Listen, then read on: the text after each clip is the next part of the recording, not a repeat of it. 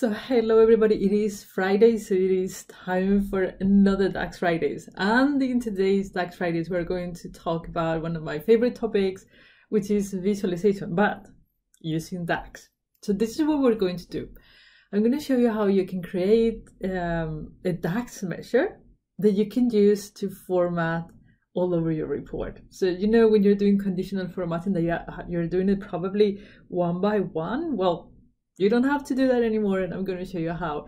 I'm also going to show you how you can highlight the highest and the lowest value in a series, because it is a very common request, so fits in the topic. Why not? Okay, you ready? Let's go. So we are here in the Northwind in Power BI. This is the Northwind database, the one that we always use, completely free. Link down below to be able to get it and to know how to use it, but also you'll get this file as always in Curbal.com download center DAX Fridays. Okay, so with that said, what I have in front of me is sales, the Northwind sales by year month.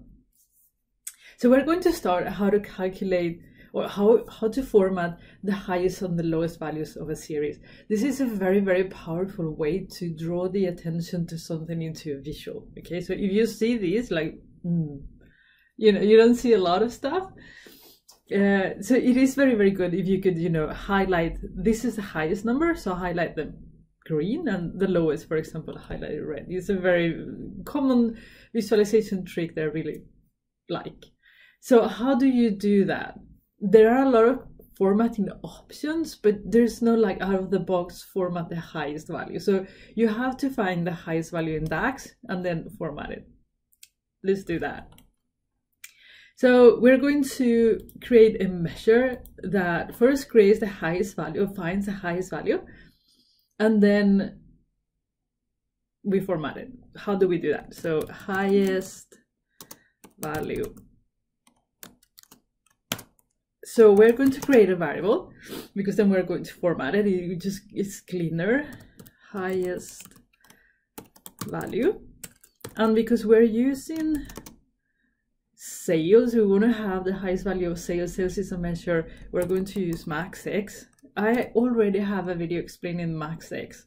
But max X is an iterator. It goes through the table and it finds, row by row, and it finds the highest value. But we wanted in this case to find the max value of whatever it is selected in the pane. So we're going to use all selected, and then from calendar, this case is year month, and then give us the sales. So it says from whatever is being selected in the visual, go through the sales measure and find the highest value. Shift Enter, return, as always with variables. I have a video on variables too, so make sure you go and check that out if you need to. And then let's use if, we will use switch for the next one, so you can see both. I have also videos which, if you don't know how to use it, but if you know for sure. So we say if sales equals to the highest value, then format it, and I have my color in here, so I'm going to copy that. Enter. So now we have a measure that finds the highest value and format it. How do we apply this in here? So as you can see here, there is no, for this bar chart, there is no conditional formatting here. It is always for me a mystery where the conditional formatting is, because depending on the visual, it's in a new place, which drives me nuts. In this case, you go to the format pane, you go to data colors, and I completely forgot that they just changed this like 2 months ago. You have to go in here and do conditional formatting. So more hidden, you cannot find it. I mean, but now you know. Let's not complain. Okay, so format, field value, and here we're going to go and find our highest value. And we've already said how we wanted it formatted, so we don't need to do anything else. And here you have it. Great, right? So you want to have lowest value too?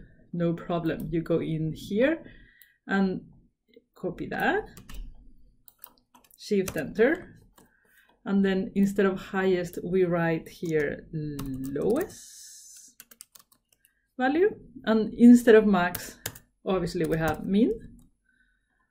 And here we says if highest value, then that, otherwise if lowest value equal to if sales equal to lowest value, then another color.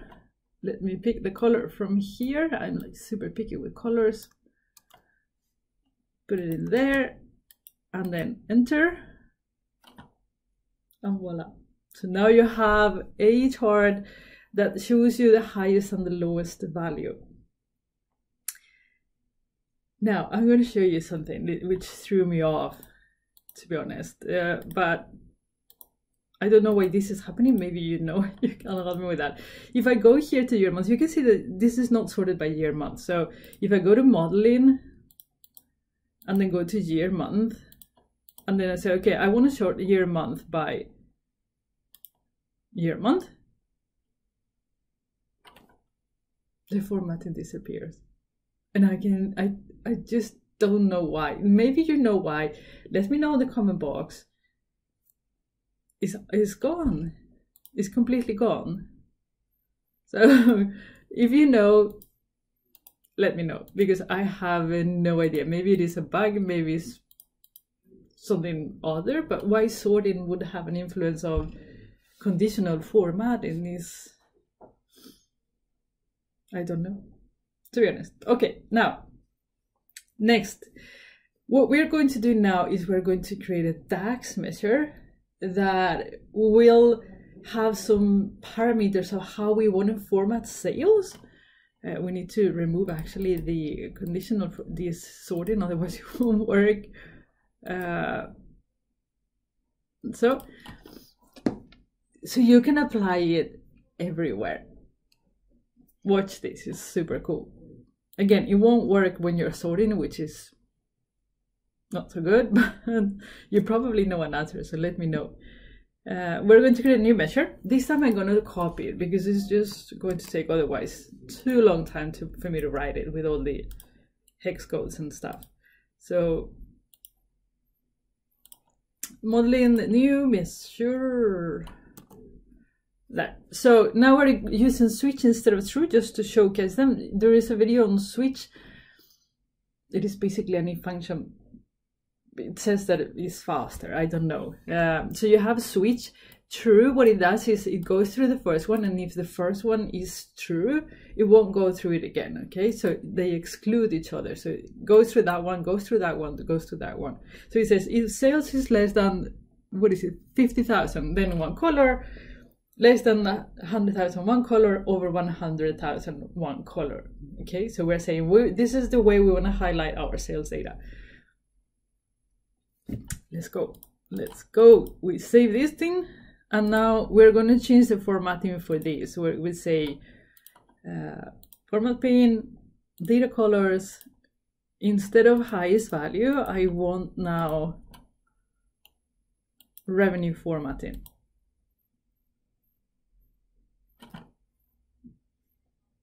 How cool is this? Obviously, you can do that if you go here and you go to color scale, no, rules, and then you pick a field in here, revenue formatting. Well, you have to, sales probably, you have to pick sales, and then you have to say if it is less than 50,000, one color, if it's, you can do it manually, but the thing is that you have to do it manually everywhere, absolutely everywhere. Now watch this. I can go here to the first page. I can go in here and say format pane, data colors, go in there, conditional formatting, go in there, field value, go in there, revenue formatting, boom. And I can go in here in this table and say, hey, I want to format that too. I want to sales, go to conditional formatting, go to background color, go to, or maybe you can do background color would be too messy. It's going to be too messy either way, but let's do data bars.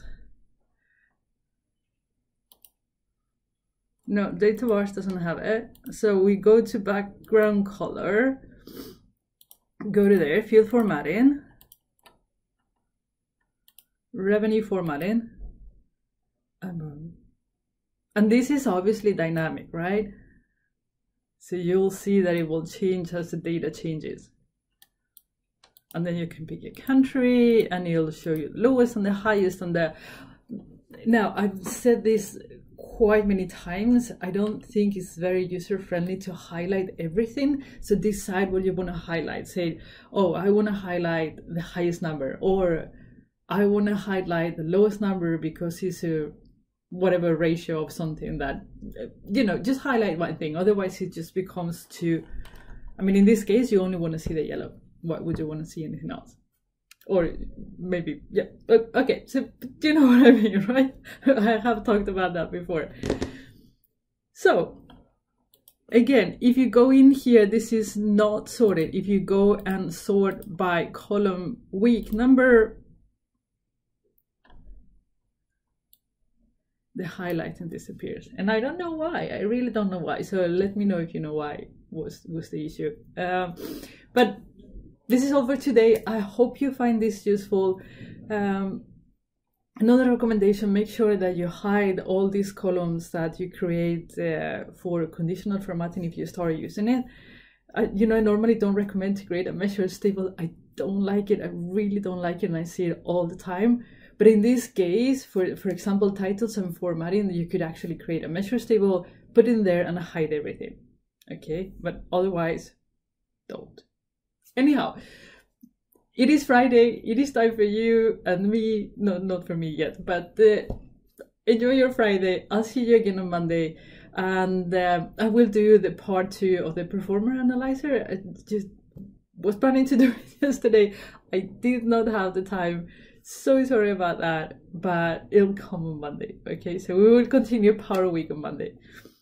And yes, I'm shutting that down. Bye.